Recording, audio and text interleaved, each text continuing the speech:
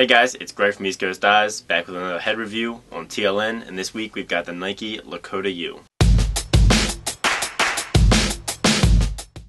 Alright guys, so this week we are reviewing the Nike Lakota U.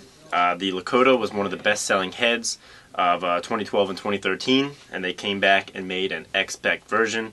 So it's got the 3 inches down low, 6.5 up top, legal for all levels of play.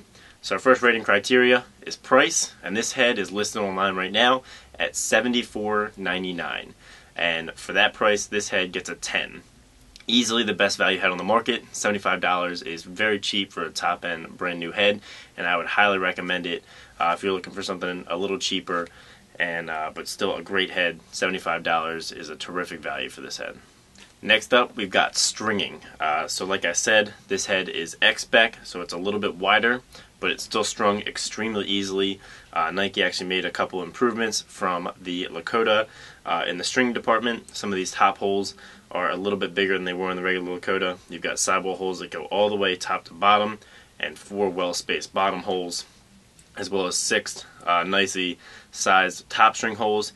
This head gets a 9 in this category.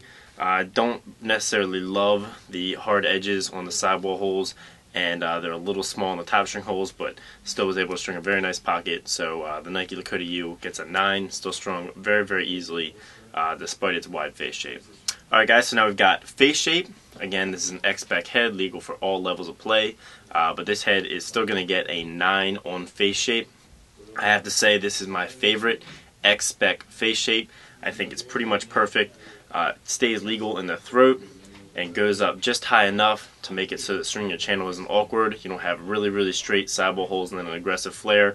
It's sort of gradual, a little tighter than the Evo 4X, but a little more wide than the CEO and the Rabel X.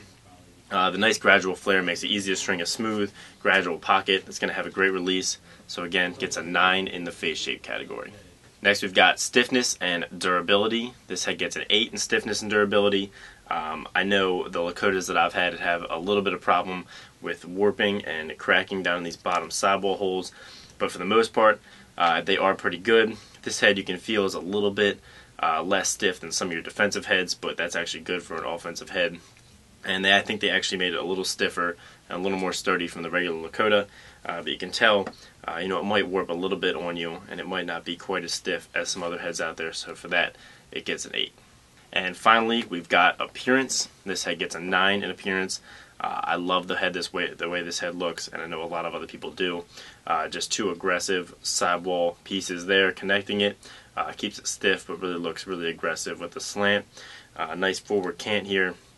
Well-rounded scoop. Everybody loves that Nike check there on the scoop, and in there on the new upgraded ball stop, which has got a little chrome on it, which looks really, really nice. They also added a few texture areas. You can see in here it's got a checkerboard texture as well as under the sidewall and in the sidewall scoops. You can see I've got this one strung in all black and white.